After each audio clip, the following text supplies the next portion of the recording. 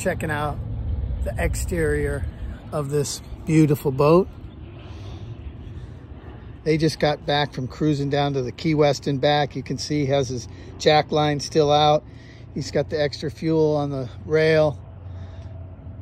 This boat has a super nice main stack pack, big Dodger Bimini combination, full enclosure, solar panels, dinghy arch, cockpit table, very nice. This also has rod rigging, very heavy duty, lasts for a long time. Harkin jib furler here, and that's a Mantis anchor. He loves that anchor. He's got this little swivel here and some ways to tie it down. You can see he's got a whisker pole. Super nice. We walk back to the cockpit.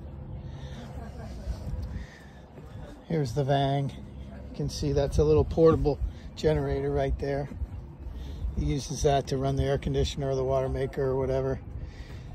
There's the Traveler, the main sheet.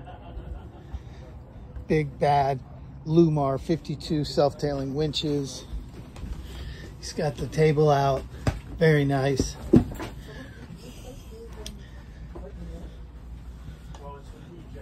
can see the size of this cockpit, it's pretty nice.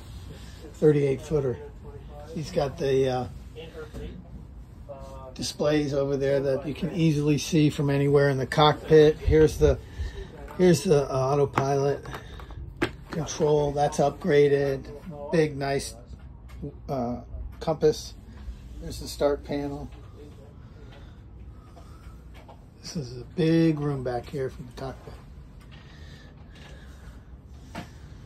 There's a 9-horse motor for the dinghy. You can see the solar panels. And that's about it for now. There's the ladder. This is John McNally from McNally Yacht Sales. Over and out.